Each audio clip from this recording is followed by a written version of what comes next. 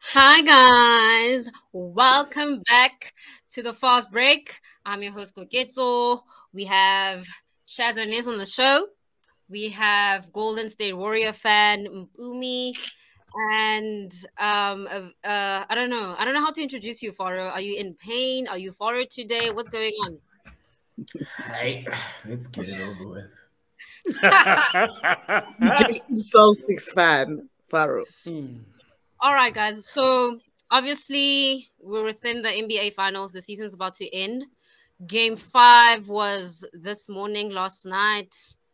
And I don't know. I don't want Faro to start. Actually, I would love to start.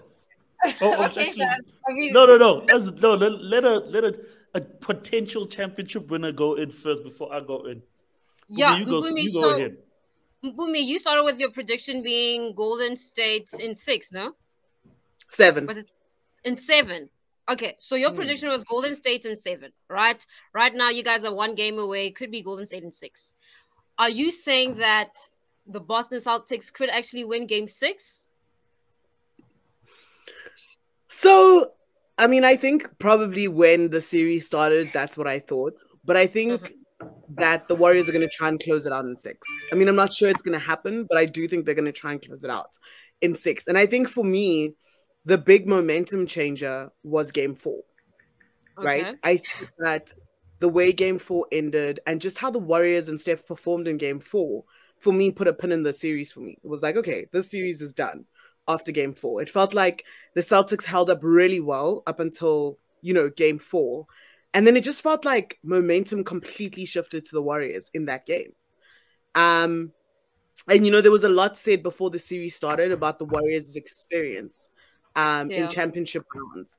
And I think that, when Game 4 happened and they became in control, that experience just kicked in. All right. And then I have another question for you, right? What do you think the Celtics are doing wrong? Like, what's holding them back? That is a good one. One, turnovers. I think that the Celtics haven't done a great job of taking care of the ball. That's been really rough for them.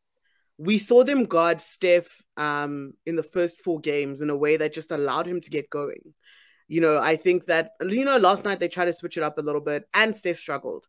I think it was twofold. I think it wasn't just the Celtics defense, but I think the combination of Steph struggling and they did seem to switch up the defense a little bit.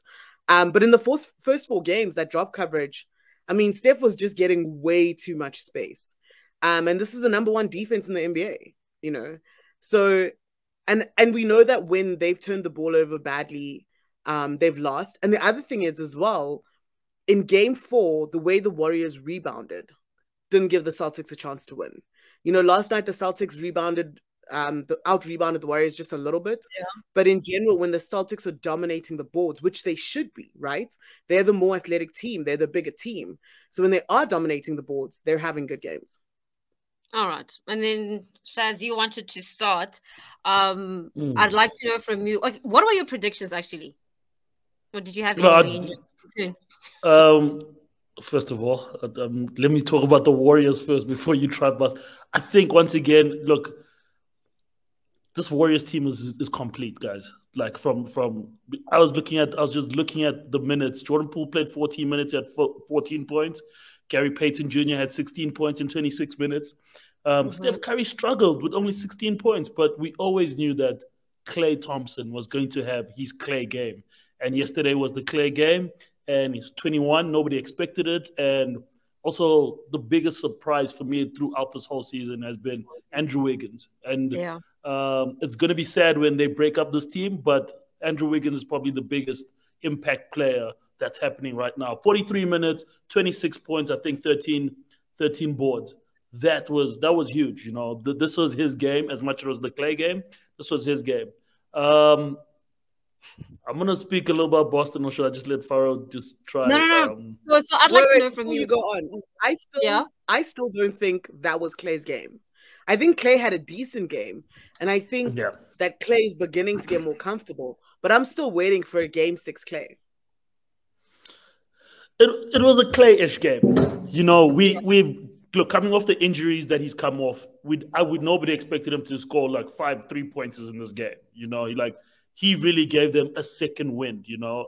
So I was shocked with that, and nobody saw that coming. Andrew Wiggins really stepping up for Steph Curry because they bailed Steph Curry out yesterday. That was the biggest reason that I was shocked that Golden State got over the line. The role bailout players is really, a big word, Chaz. No, it's a bailout. I mean, the guy just scored he just scored 40 points, and then he scored 16. No 3-pointers from the greatest 3-pointer shooter. I mean, but you can't call it a bailout. Like, okay, I'm gonna. It's a bailout because it's a bailout. If it's a bailout because if Andrew Wiggins had an Andrew Wiggins game and Jordan Poole had a Jordan Poole game, and you know Gary Payton didn't put up those scores, everyone's gonna look at Steph like you kind of blew this one as a superstar and the max guy. But shooters have off nights. This is what I'm saying. But not the greatest. But you can't name a final series where a superstar hasn't had one bad game. It happens. It happens to everybody. Throughout a 7-game series, there's going to be one game where your superstar, your guy, is not necessarily going to have the greatest night. And people are out here. Yes, Steph didn't score a 3. But people are out here acting like Steph got in the game and scored 3 points, had 0 rebounds. Do you know what I mean? Like, he had a decent performance by the measure of any other NBA player, by the measure of anyone else in the rotation. Not by, but no, it is but a not bailout. measuring. It is a bailout. It's literally a bailout. There's a negative connotation to using the word bailout. And I think that it's not fair to use that word. Like, why was he bailed out? So you saying he's bailing out everybody else by performing well? Yeah, you know, like, the connotation is just not okay. No, when he bailed out Draymond Green when Draymond Green had 4, 3, and 2 and 1. He bailed him out. It's an emotional thing from Boomy, but it's okay. It's okay. Shaz, you didn't touch on the Celtics. You didn't touch on the Celtics. So what's holding them back? What are they doing wrong? As I initially indicated to Faro, I said, Al Horford is not going to do this all the time. I called it a fluke the last time, and I got called a hater. Al Horford is not that guy all the time. Yes, and I was proven correct. 40 minutes, 9 points, 9 rebounds. If he doesn't come up to the Jason Tatum can only play that hard. Jaylen Brown, false prophet again, 18 points. He's meant to be the marquee superstar. Not Jaylen Brown. If those two guys don't get going, and that's the one thing that is the biggest problem with the Celtics is that if one superstar gets going and the other one doesn't get going, they're going to lose a game. You know, every time they've won in the playoffs is when those guys are rocking and rolling.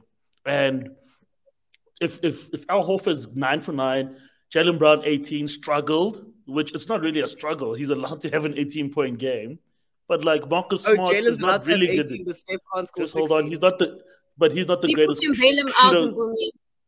He's not the greatest. He's not the greatest, you know, three-point shooter of all time. But also the Celtics do not have enough firepower. They're not like GSW. GSW have enough firepower, and it's over now. If they pull this one off, I'll be shocked. But Farrell, I'm glad you now know that Al Horford is not going to be your Finals MVP. What an offense to ever suggest that on Twitter. I'm so happy that Boston. I've never said Al Horford was going to be MVP. Dude. No, there were talks. There were talks like, oh, if oh my God, he pulled it out. He pulled it out. But basketball is in the best place that it needs to be right now. Cancun has given you dimension. Laker legacy has been protected once again. Farah, over to you. Farah, would you like to defend what they're saying about your team? Yeah, look, I think Shaz's points and takes are completely wrong, but I'll get into. Wait, did you say completely? Yes, wrong? Man. Just let me speak. You had your shot. You had your chance. Jason Tatum and Jaylen Brown don't necessarily both have to get going for us to win games. We proved this. I think it was in game 2 where JT had like minimal points, but he got 13 assists, right?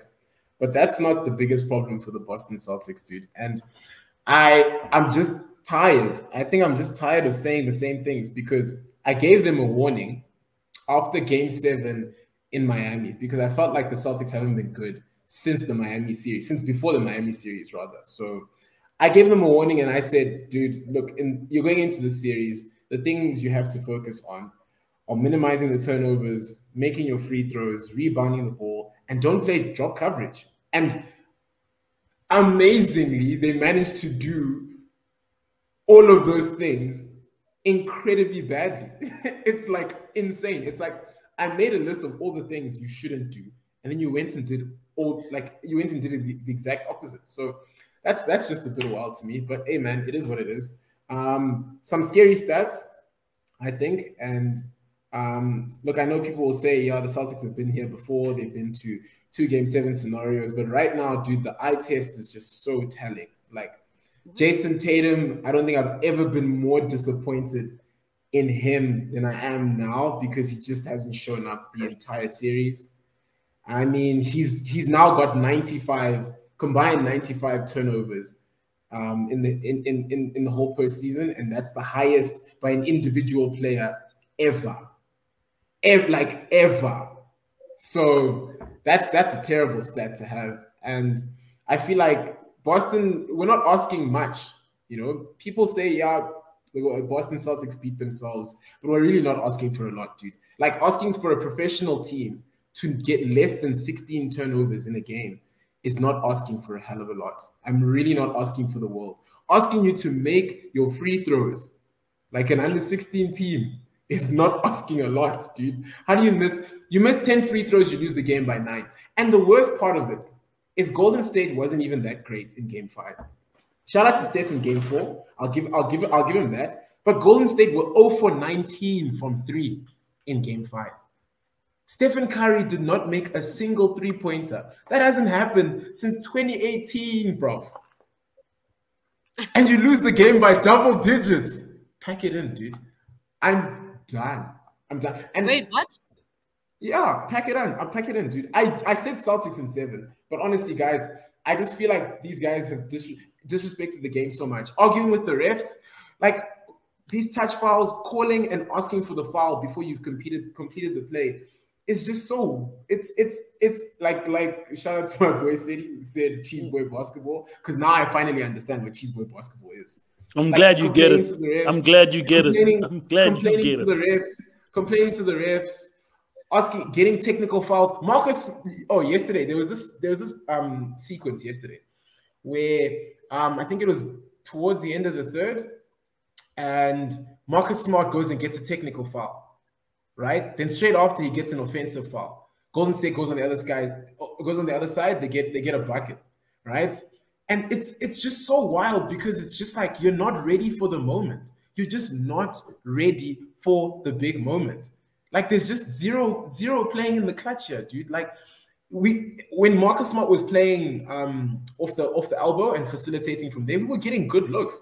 We were actually doing really well, and that's what gave us the 19-4 run. Yeah, I think it was 19-4 run into getting us back into the game and then taking the lead. Then all of a sudden, they just stopped doing it. It's like, what am I missing here? And the nature of the turnovers as well is just like, does Jaylen Brown have beard oil in his hands? Like, what's going on? Like, how is the ball just like?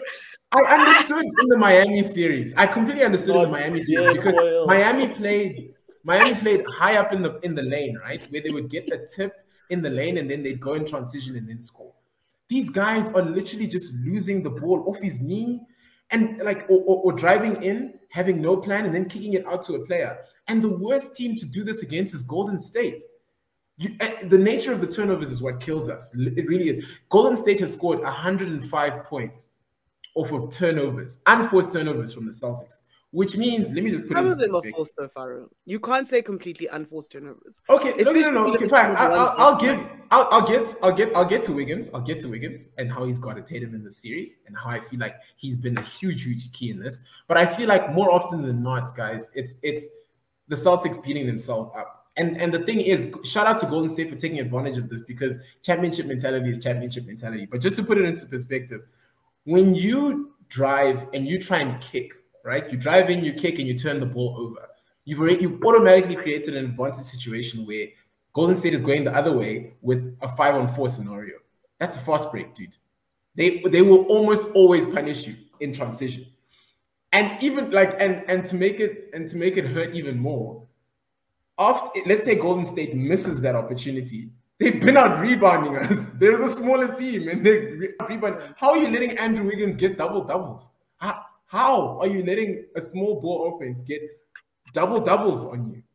It's just incredibly frustrating, and it's just so insane because you never know which Celtics team will pitch up. And I think it's just so tragic because we've seen how well the Celtics team can play when they're at it. But more often than not, they just choose to suck. And that's Farrell, can I ask a question? That's the way the cookie crumbles. Yeah. I got a question for you because you said my takes were completely wrong. Are you happy with your Celtics bench production? Because I mentioned Gary Payton and Jordan Poole's production numbers.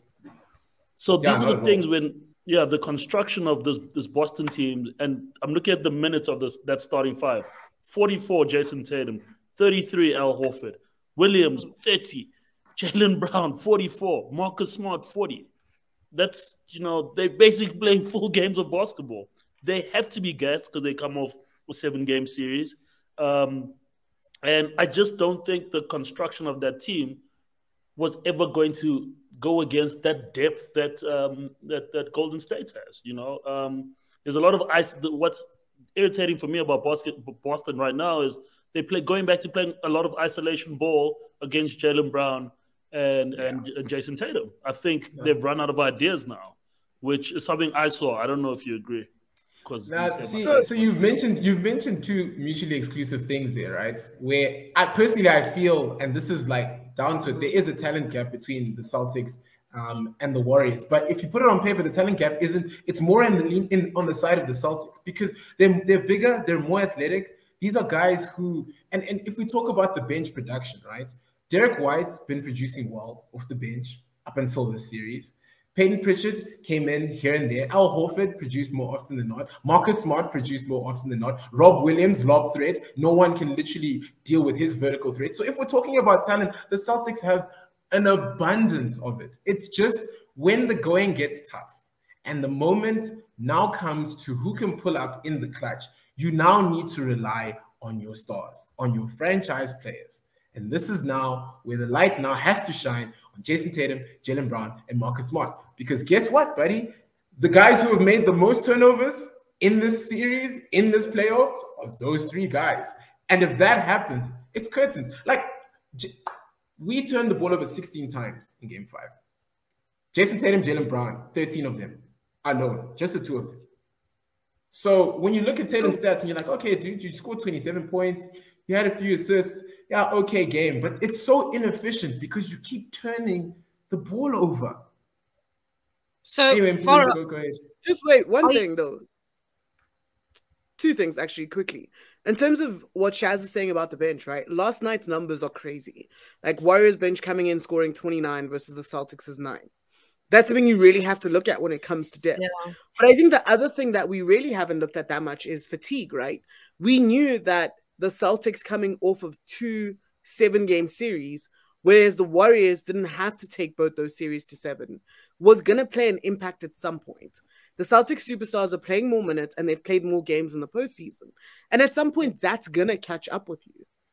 But they're sitting, Bumi. They're getting minutes on the bench. Jason Tatum goes out and he sits for like 4 or 5 minutes. Jason Tatum played 44. I don't want to hear about this fatigue. Guys, I'm hearing you, right? I'm hearing you, but I'm not hearing you. This is the NBA Finals. Jimmy Butler in a Game 7 scenario. Miami played 48 minutes and almost closed out that series. I don't want to hear about fatigue because that guy in the last 2 games of the series played the whole game, the entire game, and the offense ran through him alone, and he played through it. So for me, this fatigue thing, you're a paid professional basketball player. Like, if rather, and this is the difference. That's such a hard take.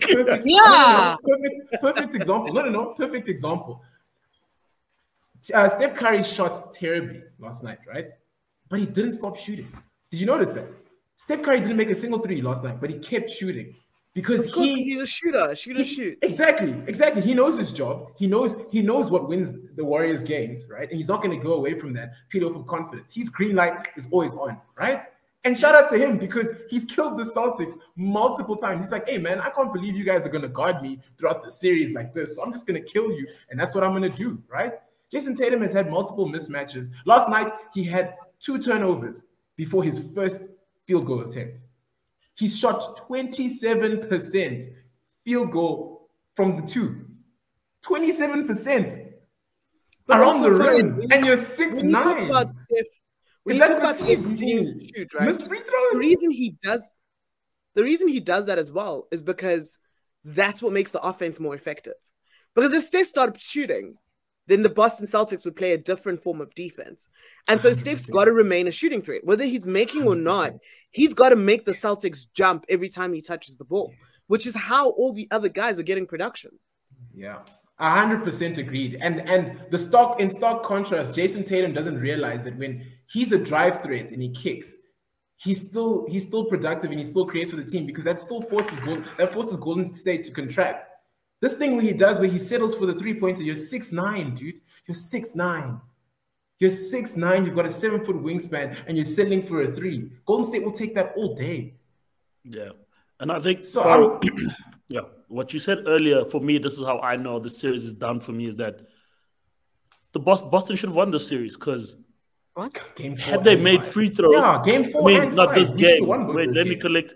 No, this game. Sorry, let me correct my English. They should have won this game, because had they scored free throws and had at least like 3 less turnovers, we would have probably gone to overtime or something. And this is if Steph Curry has a bad game. What about game 4? They should have won. If Steph Curry has a bad game, you better win that game. If Steph coming here with 55 next game, that's why this is over. It's curtains, dog. It's curtains. I honestly think the game. If the Celtics wanted to win the series, the game they should have won was game 4. Game 4. Like 100%. That was their opportunity. Yeah. If the Celtics has won game 4, the series would have been done.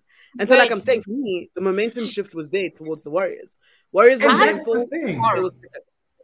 So, Farah, you've been mentioning how Boston have been having all these turnovers, right? But now, are you saying that should they fix this turnover problem, that could result in a win? Yeah, I mean, the stats speak for themselves, dude. Like when the Boston Celtics turn, just turnovers. Yeah, but you see, you need to understand the things that cause the turnovers that will cut out why we lose games, right? So the reason, so one of the things that cause turnovers for us is driving in to double teams, right? What it tells me is you don't have any game awareness, because you're driving into a double team, and what's your plan? We're over penetrating. You're getting to the paint where there are like 3 or 4 guys in there, right? And then you're turning around to look and find someone at the last minute. You're off balance, so that's already a poor attempt. And the thing about turnovers that's so damning for the Celtics is that you relinquish the opportunity to play a half-court set of defense on the other end, because as soon as you turn the ball over, Golden State's gone. It's 5-on-4. That's easy offense for them.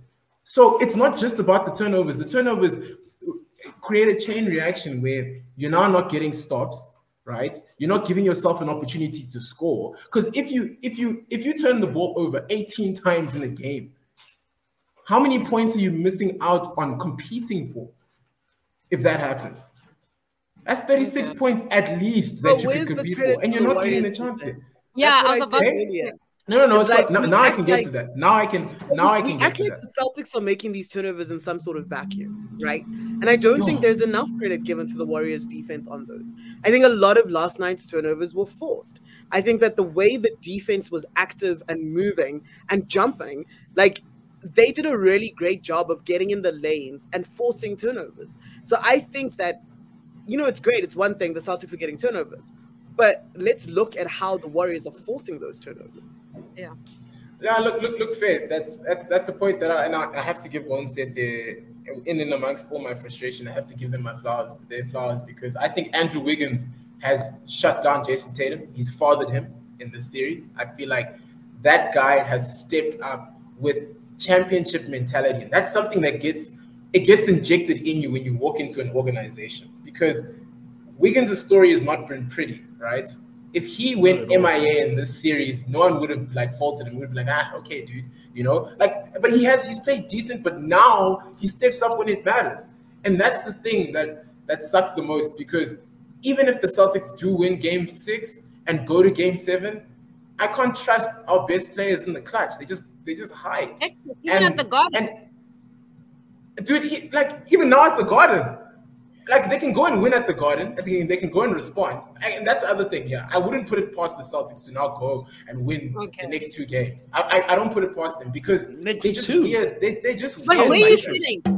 Where are you sitting right now? Like, I think the series is done. No, I'm honestly the level of disrespect for the game of basketball. The whole Twitter feed from this morning is just chaos. Like, dude, I can't do it. He was going through I can't do it the most, right? But wait, are you saying Golden State won? Like it's done? I think it's curtains, dude. I think it's a wrap. I'll be honest. It's a wrap. Also, I think part of the problem is that the Celtics haven't been good at home, right? Yes, we know that it's like a hostile environment and the fans are great and loud or whatever, but they haven't, and that's the reality of it, right? There were all these things that the Celtics were relying on. Oh, they haven't lost back-to-back games.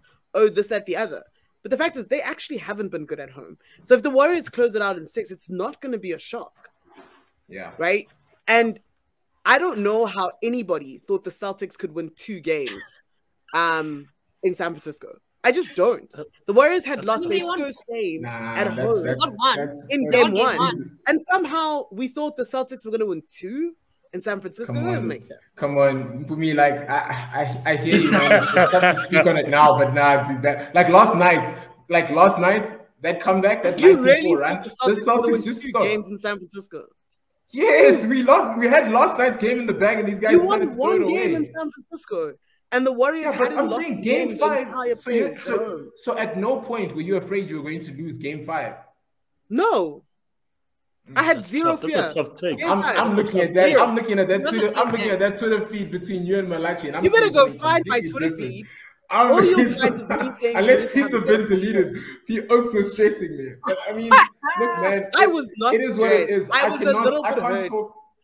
I was hurt in the 3rd quarter, but I didn't think we were going to lose the game. Look, man, I can't talk back to a team that's up 3-2 and playing the game the right way and trying to win the game. I can't vouch for a team that refuses to play basketball the right way. I just refuse. I know I'm still a Celtics fan, but I can't. One more thing that you touched on, Farrell, was the Andrew Wiggins thing. You know, Draymond Green said it in the press conference last night. He said a lot of the times when a player doesn't plan out, they talk about the player. And no one ever looks at the organization.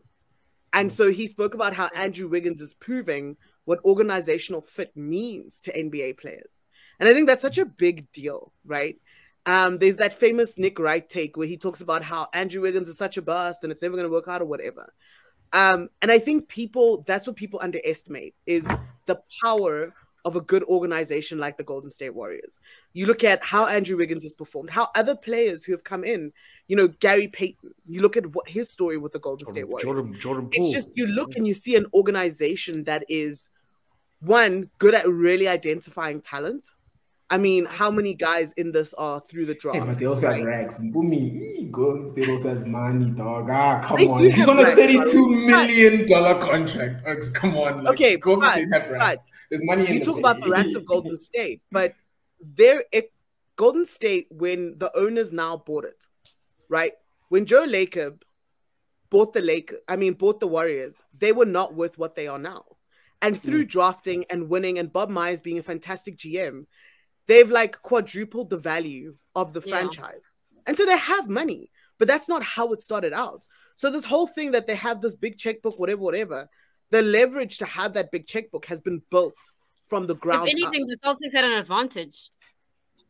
Where talent-wise, dude. You talking about legacy or talent-wise? The Lakers a few years ago. No, with money. Hey man, we've been broke, dog. But I don't want to talk too much about that. I think I agree with you, Bumi. I think that's going to be the biggest success of this championship. You know, in the past we've talked about those three players. Now this championship is literally that roster and the depth that the organization has built. Because nobody would have thought GP3 would have come through. GP2 would have come out this hard. And Jordan Poole and all these random guys. And they still have like people who are injured on that roster. That is wild. I mean, Wiseman still has to come back to this roster. That's crazy. And is going to be a starting center. And then, you know, if the world goes like we think it's going to go, Jordan Poole going to be traded to Utah, then we kind of got a problem when Rudy Gobert arrives in Golden State. So yeah, man. No.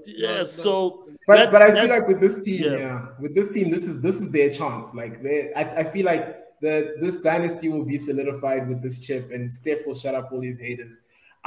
Before we get to trades and we move on, yeah, man, I feel like these guys changed the face of the game, bro. But one thing I will do now before we move on in this, and I wish that the players could see this podcast and they could like look me in the eye.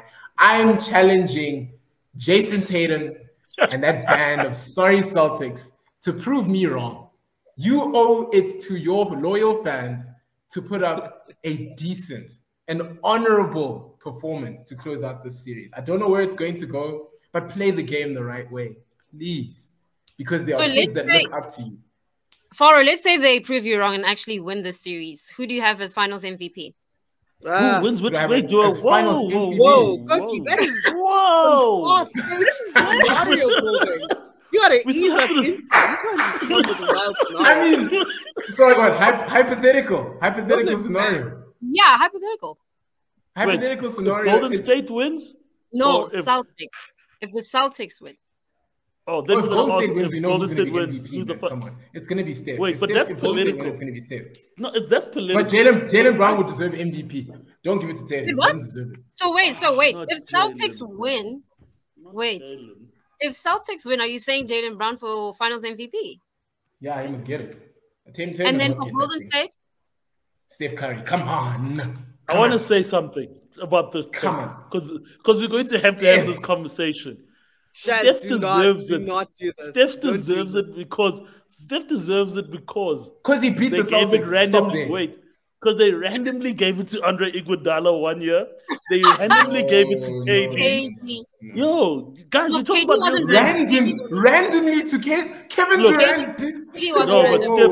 Steph, guys. It was a photo finish. He should have had at least more.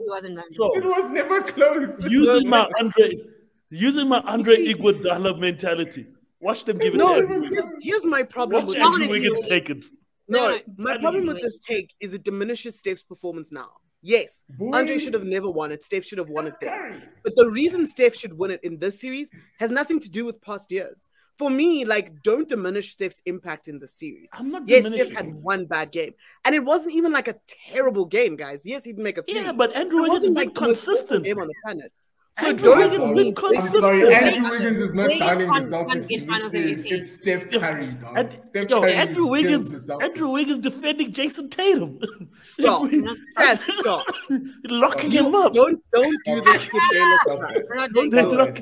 You see, this is why we can't take your hot take seriously, but there must have an Okay, but element it's of going to spicy go. truth in there. No, but guys, it's going to go to Steph Curry.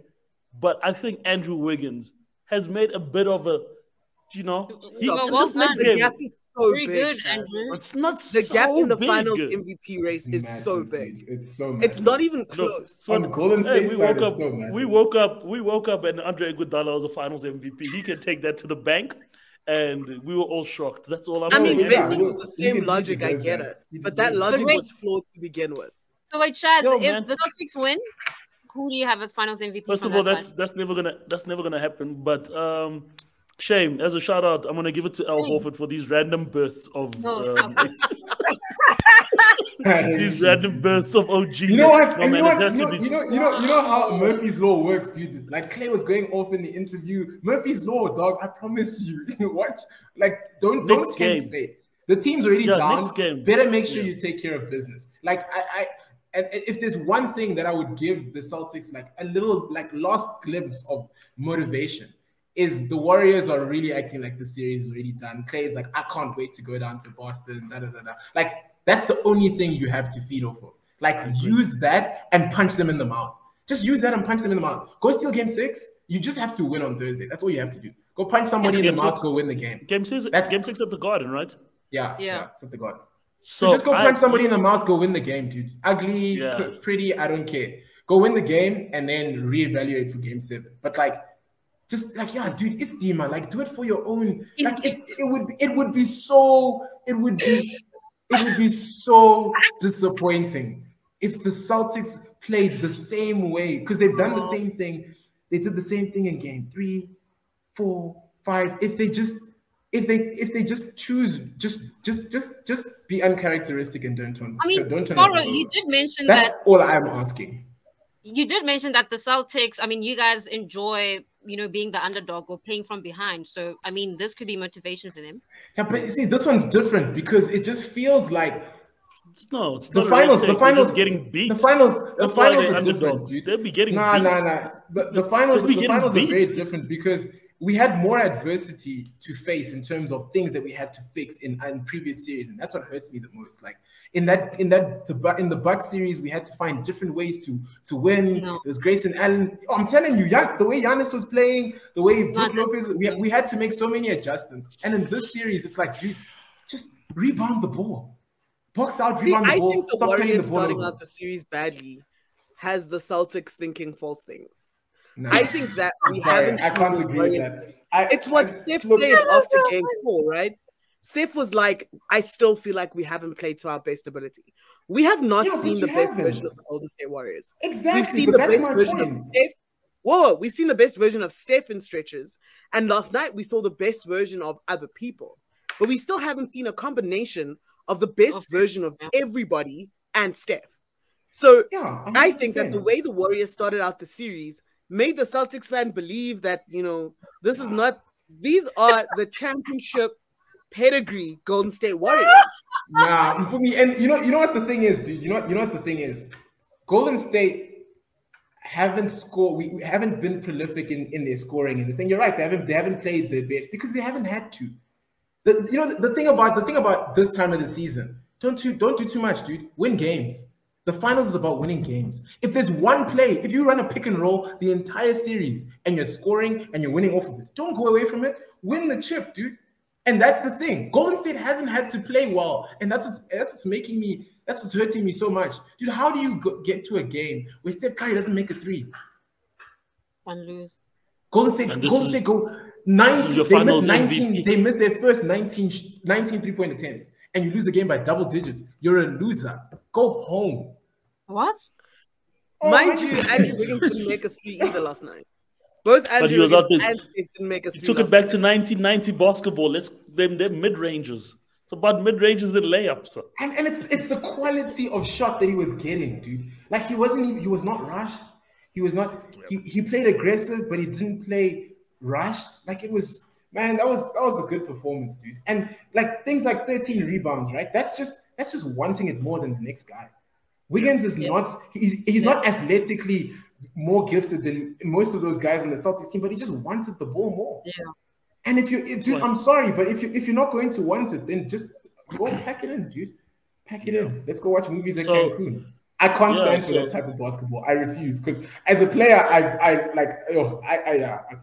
Grab a board. I'm feeling you. You're saying grab a board, do some defense. Grab a board, dude. Grab a board. Like it's also going to be pretty boring if it's going to be boring if they lift it in Boston. I'll be so satisfied as a Lakers fan, but I wanted to go to Game 7 because the one thing about the series that's been my number one critique is that we haven't had really close games. Like it's a 2-point game with 30 seconds left on the clock. I was just like, it's either teams are getting blown out or like it's a 9-point lead. Somebody didn't score some free throws in the third quarter, So I'm hoping for a close game, Farah, for your sake.